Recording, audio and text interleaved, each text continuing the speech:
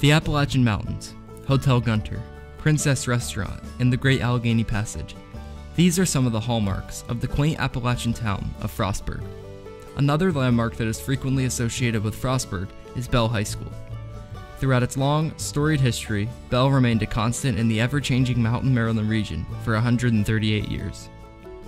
The citizens of Frostburg have a unique history of investing in the education and welfare of future generations.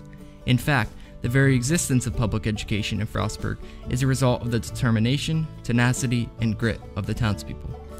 Given that coal was the cornerstone of the local economy, many of the town's residents relied on it, whether through employment in the mines or via secondary and tertiary economic activities associated with it.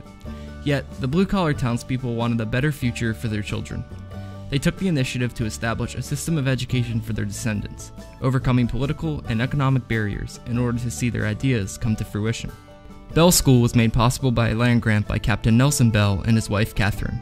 In 1866, the County Board of Education approved the land proposal, but lacked the sufficient funds needed to build the school, and thus, construction was delayed. Despite this setback, John M. Standish, member of the Board of School Commissioners, was persistent in his endeavor of ensuring that a school would be built in Frostburg. In 1868, Standish was instrumental in securing $3,800 from the Board of Education, allowing construction of the school to begin. Located on Lou Street, now College Avenue, and completed in 1869, Beall School consisted of 6 rooms and had an enrollment of 372 students. The school's first principal, R.R. Sanner, declared that Beall was the first large and suitable school building in Allegheny County. One member of the County Board of Education remarked, "In Frostburg, where there was heretofore no schoolhouse, there is now the finest school building in the county." However, as Frostburg's population continually increased throughout the 1870s and 1880s, there was growing demand for a larger school that could accommodate the surging student population.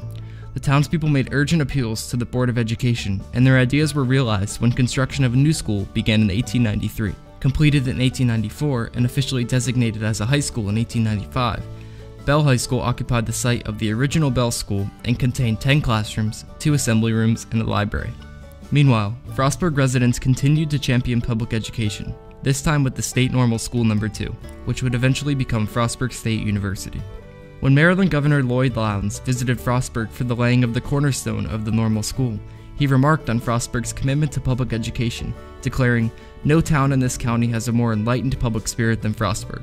The population being highly homogeneous, there is a weight, unity, cohesiveness, and the public feeling that is hardly equaled elsewhere in Allegheny County. In matters relating to public school education are the people wide awake and sensitive."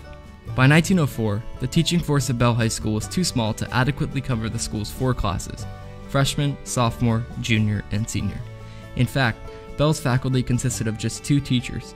Once again, Frostburg citizens were unified in their determination to obtain the best for their children. Recognizing the need for more classrooms and a larger teaching force, they organized a mass meeting in which about 400 people attended. They voiced concerns about the size of the school and the small faculty. The Board of School Commissioners and the County Commissioners responded, levying $20,000 to erect an addition onto Beall High School consisting of 8 classrooms and an assembly hall. The board's allocation bolstered the school's depleted teaching force, allowed for the expansion of course offerings, and gave rise to new chemistry and physics laboratories. Furthermore, the school library, which was originally located in the school's basement, was moved to a more hidden space on the top floor, a place where it garnered a reputation as a spot where lovers would meet. The library proved a grand trysting place. For the first time in their lives, some of the students with a romance complex found the book stacks a place of interest. Lastly, a school gymnasium was constructed in 1921. Previously, school basketball teams utilized the stage of the Lyric Theater and the dance hall in the Junior Order Park as makeshift basketball courts, with the comforts of a single gas stove and freezing dressing room. By the mid-1930s, a recurring issue arose once more. The school was overcrowded. The Frostburg community was in dire need of a new, larger facility. In 1938, the interconnectedness between coal and education in Frostburg manifested itself once more as the Board of Education purchased 16.7 acres of land from the Consolidation Coal Company. Opened in 1941, Beall High School, or New Beall, was built by the Works Progress Administration as part of President Roosevelt's New Deal and educated 1,010 students. Located at 331 East Main Street, it was known for its Art Deco architecture. Just a lot of concrete. Truthfully, I thought it was drab looking.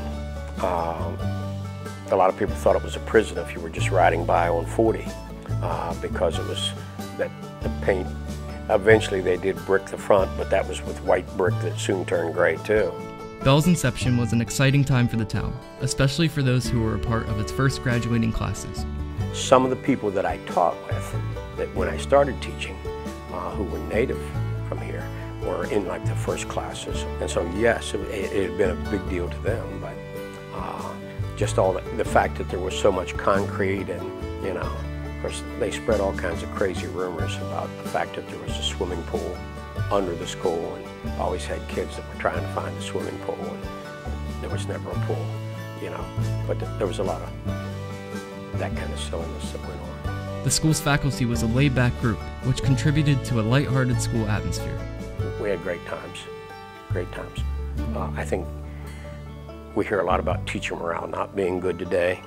It was, I guess it was the same. We had our moments, but we all helped each other a lot. It was fun.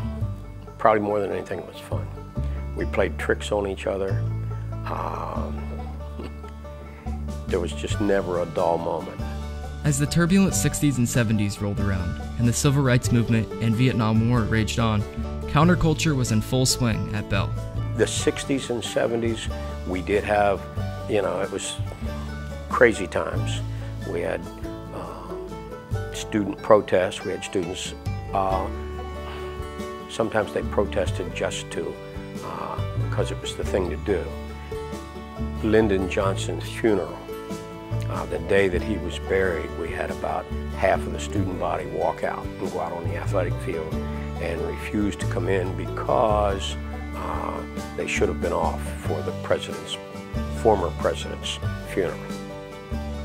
Also, that was the 60s, so there was a lot of money available for our area from the Great Society program of Lyndon Johnson and from the War on Poverty, which targeted Appalachia and the Native American reservations. So we had some really great programs that were paid for by the government. Some of the county's largest employers closed in the mid-1980s, such as the Celanese factory in 1983 and the Kelly Springfield tire plant in 1986. With the loss of these vital manufacturing jobs, Allegheny County experienced economic and population decline. In fact, from 1980 to 1990, the county's population decreased by 7%. As a result, a series of school consolidations ensued. In 1986, Bruce High School in Westernport combined with Valley High School in Lonaconing to form Westmar High School. Moreover, in 2000, Mount Savage High School merged with Beall. Finally, in 2007, Westmar and Beall were consolidated to form Mountain Ridge High School. Consolidations make your school better. Now, Beall was fortunate. Mountain Ridge has been fortunate in that this school, Beall School, was never consolidated into another school. Those schools that had to, Mount Savage, Westmar, that came to join us, Bruce before that, the parents don't like it, the alumni doesn't like it. For students, it usually means more opportunity, more athletics, more activities, more academic classes, more academic competition, all things that makes it better. I've always saw those consolidations as a good thing.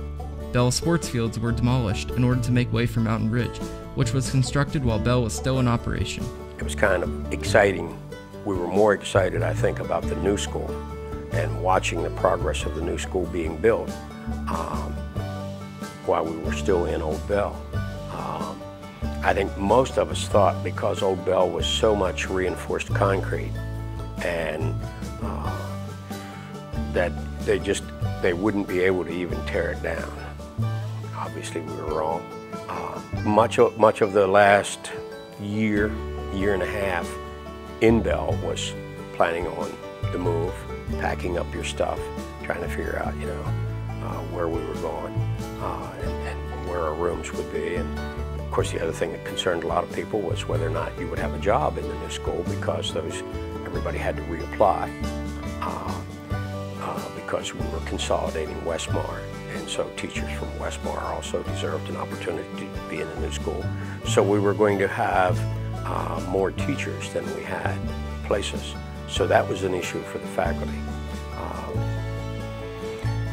And then over the summer, a lot of the destruction of Old Beall took place. So by the time that school reopened in the fall, the building was pretty much gone. And of course, there were a lot of people that, even in those last weeks of school, that they auctioned off some of the items in Old Beall. A lot of it was bought by people just to have memorabilia. You know, some people bought things for practical reasons, like tables out of the library or lockers or whatever it was. But I think most people were just interested in having a piece of the school to put in their basement or to put somewhere so that they had the memory. Throughout its history, Beall was a testament to the local community's zealous pursuit of public education and was a mainstay in the region amidst a litany of changes in the surrounding area. From the days of the Industrial Revolution, through World War II, the tumultuous 60s, and the new millennium, Beall maintained its place as an asset for Western Maryland, and its legacy lives on today through Mountain Ridge High School.